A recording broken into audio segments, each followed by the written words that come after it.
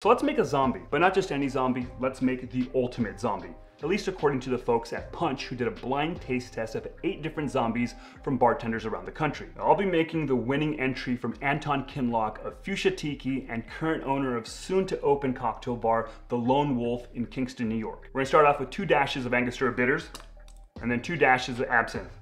We're gonna go with a tablespoon of grenadine, then we're gonna go with half an ounce of Dawn's mix, and we're gonna go 3/4 ounce of lime juice.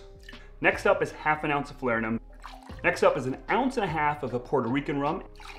Next up is an ounce of a big bowl Demerara rum. Lastly, we have an ounce and a half of a Jamaican rum. All right, then we're gonna fill it up with some ice and give it a good shake.